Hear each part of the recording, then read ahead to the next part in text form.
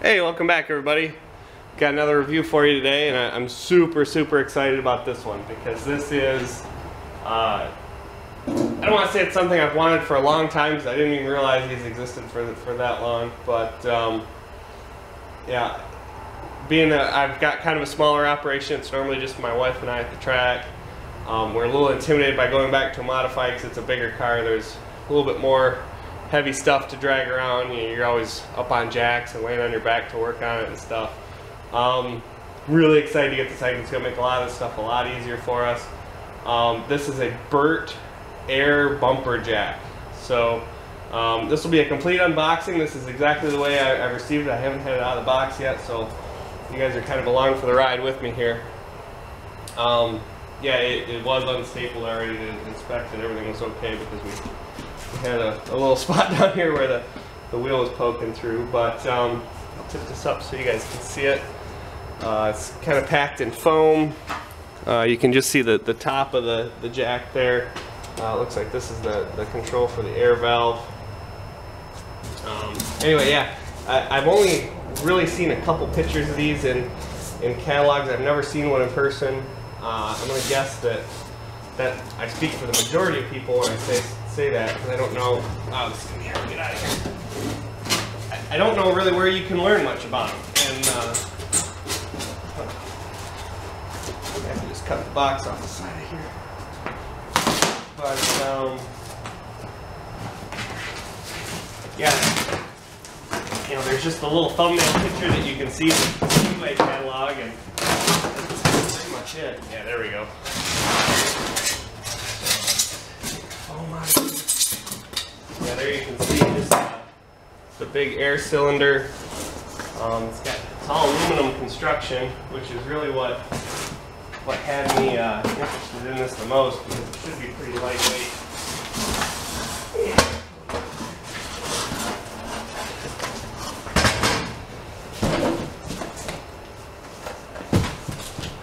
Wow, pretty neat so far. I'm kind of excited. So yeah, it's got caster wheels so it can roll around.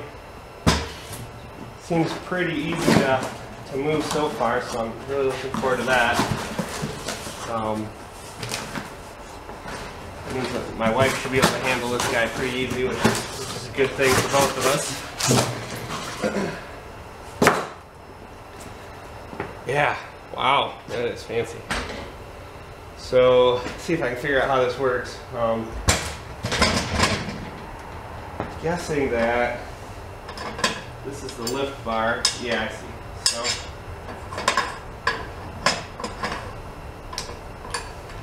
completely adjustable on the lift bar. It's got these rubber isolators.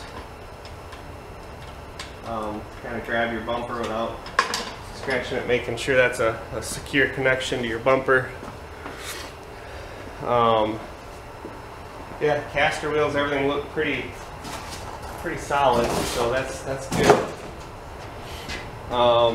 Yeah, let me get the car on the ground, and we'll hook up an airline, and I'll do another segment here of this video showing how it works, and after I figure out, and then I'll have probably more intelligent things to say about it than, wow, look at that. Yeah, so I'll be right back here with the next segment. So just real quick, I wanted to show how the outrigger system works on our Bert air jack. There's this pin. This is pretty nice. The cotter pin and the pin itself both have tethers on them, so you're not going to lose those pins. They do sit in there a little bit tight. I'm going to guess that'll loosen up over time. Anyway, there's two different pin holes.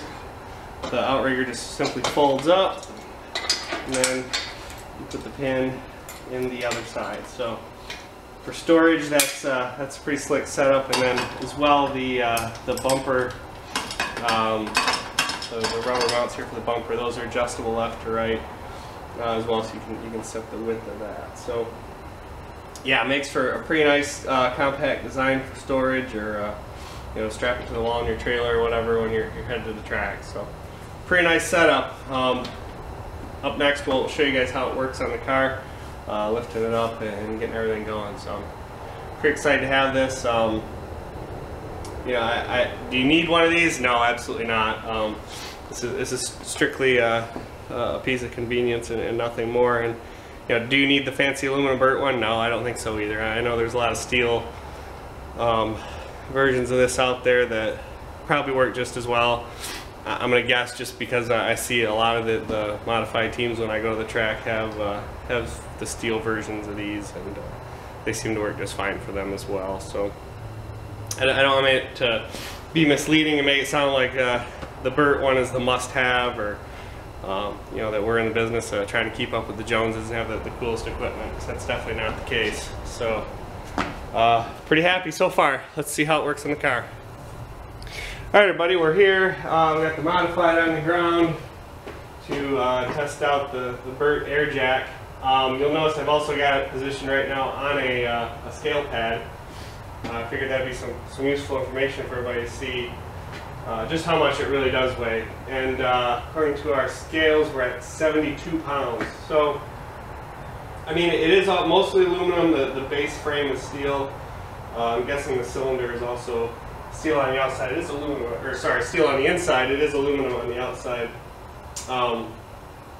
Yeah, it's 72 pounds. I mean, it might kind of sound like a lot, but I can pretty easily pick it up to move it off the scale pad. Hopefully I'll put the wire there.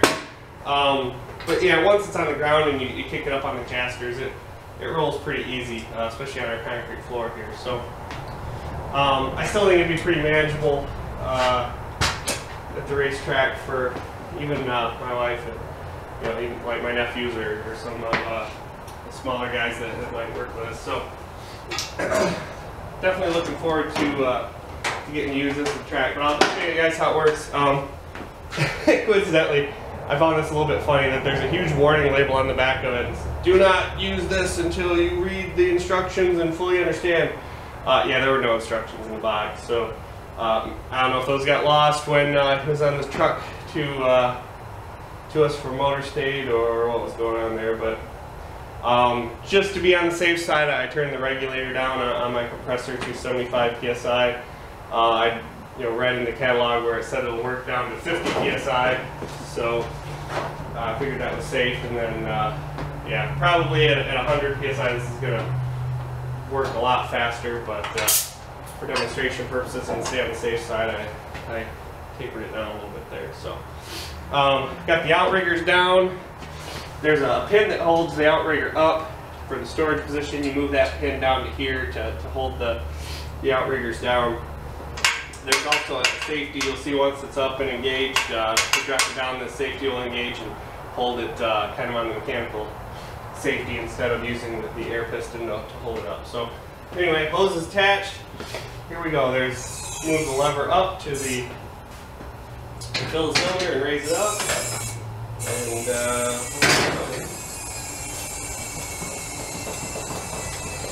so you can see it struggles a little bit. I think that's probably just due to our light air pressure, but she gets up there pretty high pretty quick. So you'll notice that our safety is not engaged, so I'll lower this down. The safety engages right there.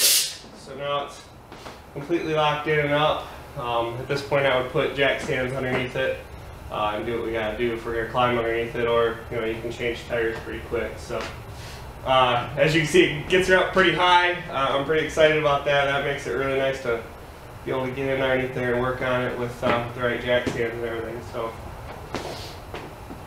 pretty cool deal. So to disengage the safety, you'll have to raise it back up, disengage the safety, and then bleed her down.